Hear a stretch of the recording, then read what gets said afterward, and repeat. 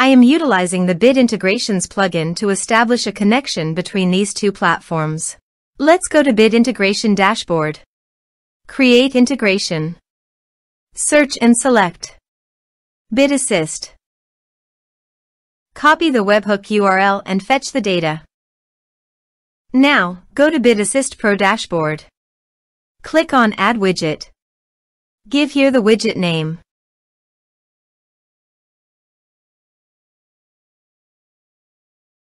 Create. Click on three dots and edit it. Add channel. Choose Custom Form as a channel. Give here a meaningful channel title.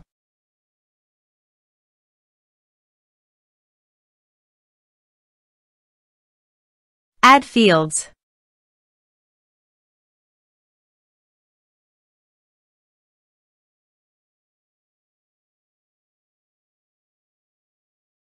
Scroll down and paste here the webhook URL. Save the channel. Now go WordPress page, click on the Bid Assist logo and click on Bid Integrations. Now fill in the form to fetch data.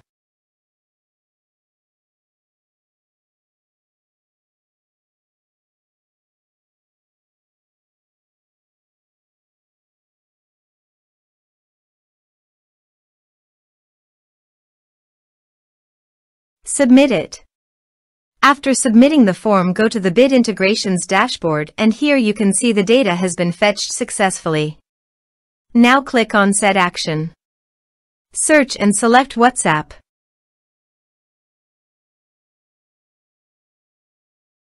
You can change the integration name. Give here your phone number ID, business account number ID and access token. Go to Meta from the developer site. Create app. Other. Next. Select an app type. Business. Next. Give here an app name.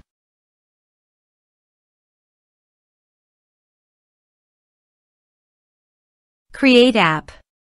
Password. Choose product WhatsApp. Set up. Continue. Getting started.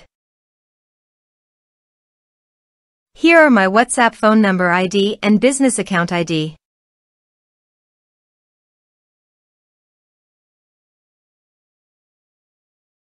Copy these and paste them here. Here temporary access token. It will expire in 24 hours. For permanent access, the token goes to Meta for the developer dashboard. Click over the test business. System user. Add. Give here a meaningful username. Set user rule. Create system user. OK. Add assets. Apps. Choose an asset name. Give full control. Save changes. Done. Generate new token. Choose an app. Choose permission expiration time.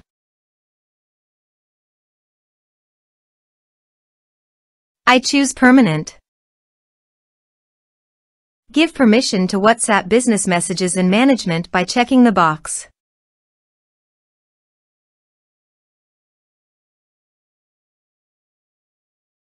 Generate token. Copy the token and paste it here. Now go to the Meta Developer App ID dashboard. Add a phone number. Give here a meaningful name. Choose a category automotive. Next, give here your WhatsApp phone number.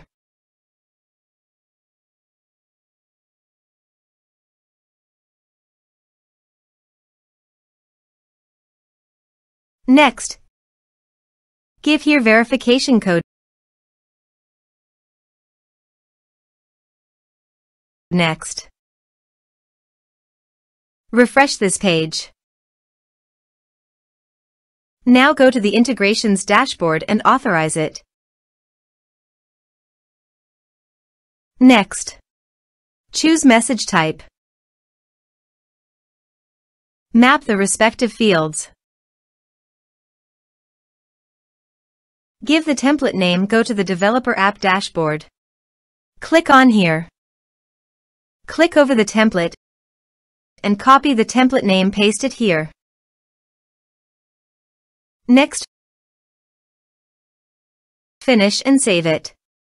Go to the WordPress page and fill in the form.